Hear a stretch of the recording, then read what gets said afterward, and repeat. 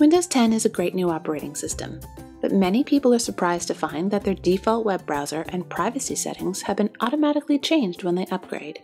Here's how you can keep the browser you love with a few extra clicks.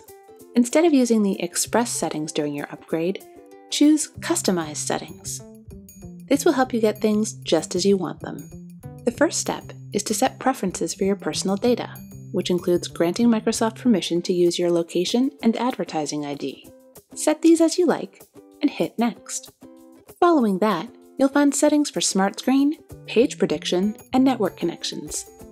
These can affect your privacy and security. Read them carefully, and choose the settings you want. Click Next when you're done. Lastly, under New Apps for the New Windows, click on Let me choose my default apps in the bottom left. Then, simply uncheck Microsoft Edge. This will keep Windows 10 from changing your default browser. When you press Next, all of your personal preferences will be saved.